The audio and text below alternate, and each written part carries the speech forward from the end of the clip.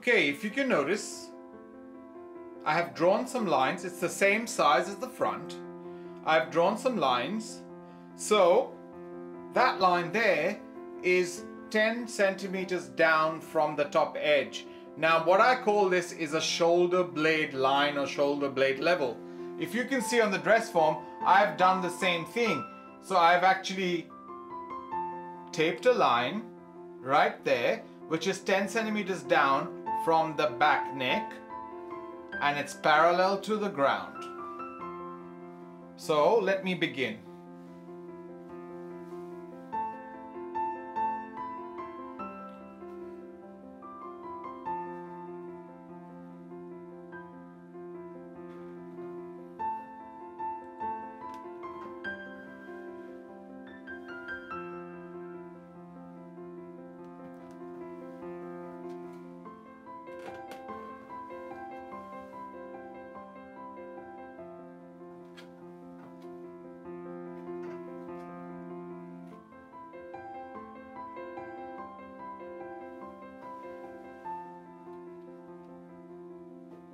So what I've done is I've pinned the vertical, horizontal's done, right? So that shoulder blade line and that, so that becomes my axis. Just like in the front, I did the bust line and the center front, okay?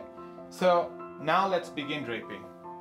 The same process. Now just remember, I've actually pinned the front on first because I want to now use these lines as my side seam, okay?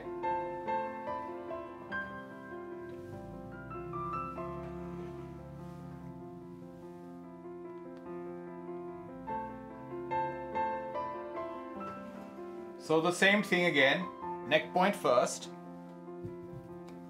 Sorry, the shoulder and the neck intersection first.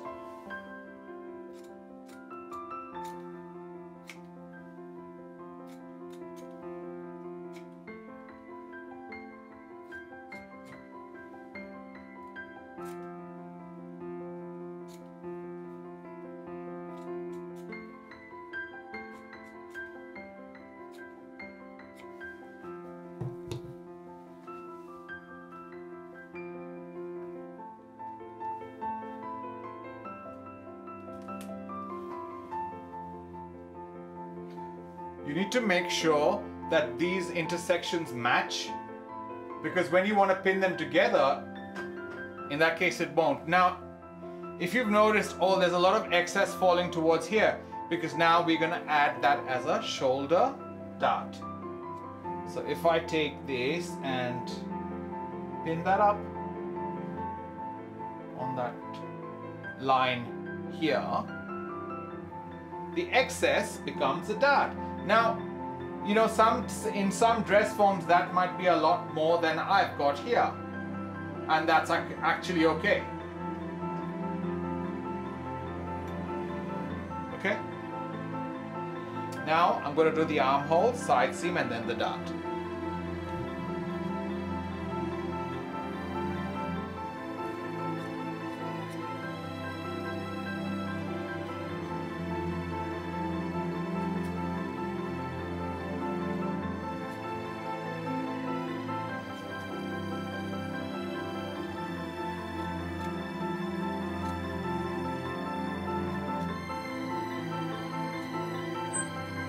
So if you see, I've clipped that way, because now I know where the armhole is.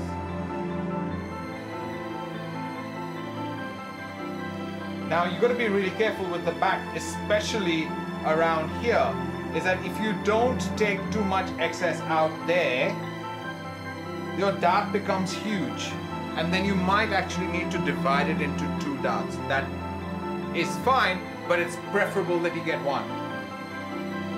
So I'm a lot more careful when I'm doing this area, because I don't want it, you know, I don't want it to be too loose, nor do I want the dart to be too big. So the first pin I normally get that pull. Now I'm hoping after I clip away, that will disappear.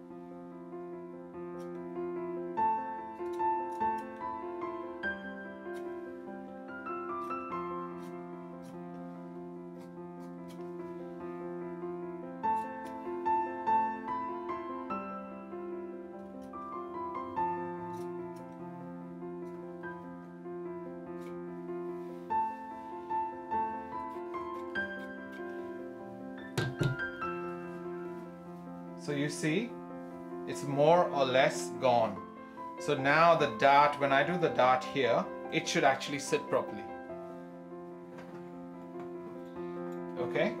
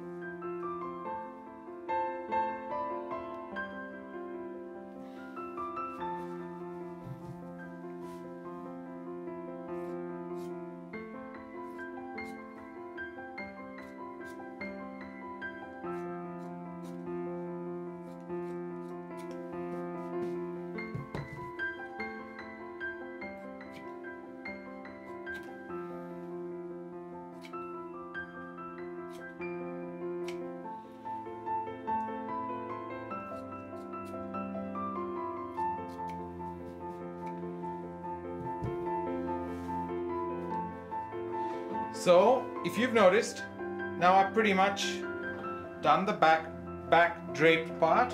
I'm going to mark it. Just a few pointers that you need to remember. When you're doing the back dart, make sure that the dart, or where the dart ends, doesn't go above your armhole, because you know we have a tendency, we need room to move, right? And if the dart goes too high, we tend to get restricted. Okay, so I'm just gonna stick to that theory here and just about there, not beyond that. So I've pinned this on the princess seam at the back, and that's basically it. Now I'm gonna mark it out.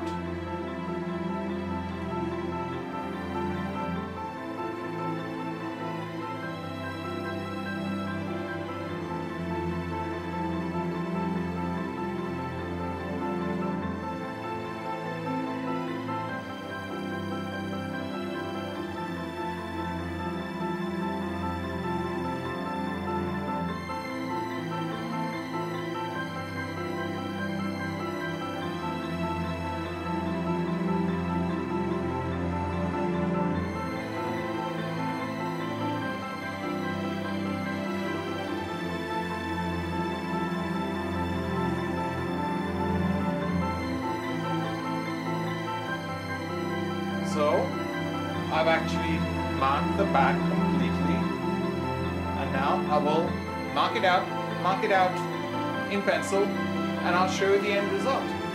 Alright, see you in a bit.